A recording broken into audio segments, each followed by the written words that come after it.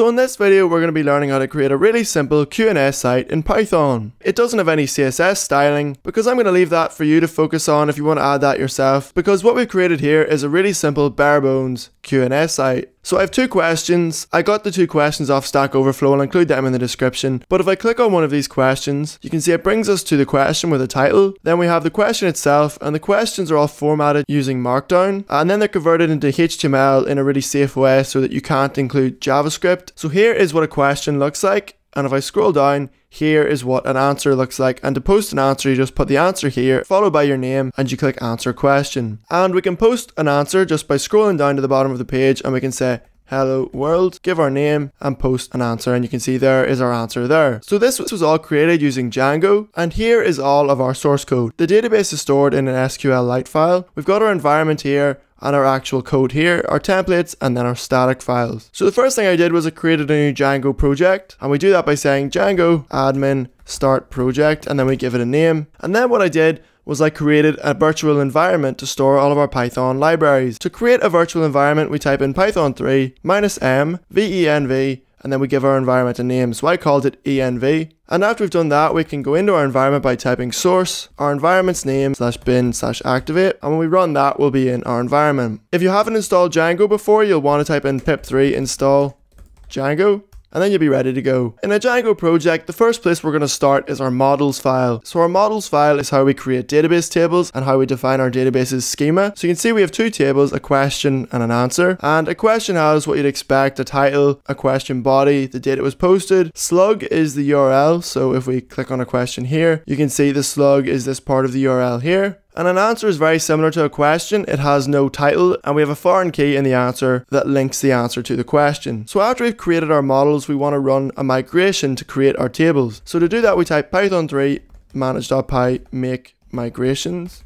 And the first time we run it, we're probably going to have to tell it which project to migrate from. So we're going to give it the name of our project, which in this case is QA. So if we run that command, it'll create some Python scripts for us that will allow us to create our database tables. And then we run manage.py again, and we type in migrate, and that will create all of our tables. If you download the source code from GitHub, at this point, you'll be ready to run it. All you have to do is type Python 3 manage.py and then run server. So the next place we need to look is our URLs file. So we've got 4 URLs here. The admin one is just built into Django, but we've got index, which is just our index page, and then we've got an ask question page, an answer question page, and a view question page. So to view a question, we go to this URL, which is question / the question's ID / its slug. So whenever we go to one of these URLs, we have to load our view. So our views file is where we put all of the logic for our question and answer site. So the index page runs the index method. We have this context, which is where we store all of the variables that we want to pass to our template. And what I did was I created a variable called questions, and it stores all of the questions from the database. That's why on the index page, we can print out all of the questions. So what we do is we pass all of the questions to the index template. On the template, we load our static files, which allows us to load our style.css. And here what we do is we run a special for loop that will print out all of the questions. So the next page we want to look at is ask question. So this is what ask question looks like. And what we do is we render our ask question.html template, which is this page you can see here. But whenever we submit our form, what we do is we send a post request, and that's when we want to run this code. So if we get a post request, which means we've tried to ask a question, we try to save the question into the database, otherwise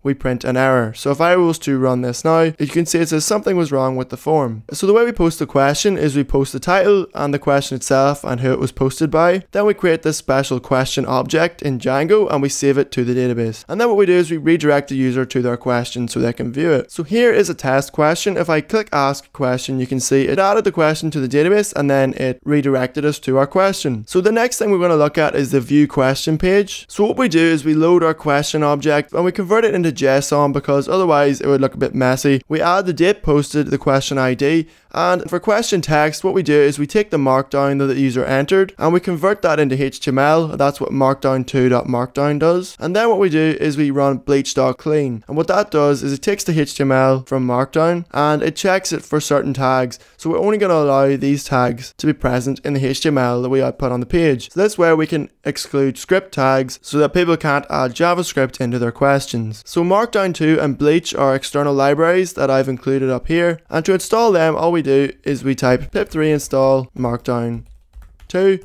and we do the same thing for bleach. And then what we do is we get all of the answers for that question, and we go through the answers and we do the exact same thing as we did for the question. We convert the markdown code into HTML, and then we run bleach.clean to make sure that it's clean HTML. Then what I do is I send all this data to the view question page. So view question is how we view our questions, and what we do is we print out our question's title and the question's text, and we have this special safe keyword which stops Django trying to escape the HTML. If I turn that off, you can see Django has escaped all of our HTML code and it's not formatting correctly. So because we've used that bleach library to make sure our HTML is safe, we can say to Django that it's safe and it doesn't need to do anything to it. Next, all we do is we print out all of our answers, and we have our form for answering questions. So this form uses Ajax, so we have some JavaScript code for that. And all we do is we send an Ajax post request to this Ajax answer question page with the answer and who it was posted by and the question that the answer corresponds to. And then up here we have a bit of boilerplate code, which is how we do cross-site request forgery protection in Django. This is just code that you can find anywhere on the internet. This isn't specific to this project. And finally, all we need to do is look at our Ajax answer question page. So what we do is we check for post requests. If we get a post request, we try to add the answer to the database. Otherwise, we tell the user there was an error. And this is pretty similar to the ask question code. So what we do is we take the answer and the posted by data and the question ID, we create a new answer object and we save it in the database. And that's pretty much it. So there are obviously some things missing from this project, like voting for questions and voting for answers to prioritize them, but those are the things we can add in a later video. So all of the source code will be on GitHub, so you can download it, and if you have any questions you can let me know. But that's it for this video. Don't forget to like, comment, favorite and subscribe. Don't forget to follow us on Facebook, Twitter and Reddit. Don't forget to check out the new howCode.org. But that's it for this video, and I'll see you next time.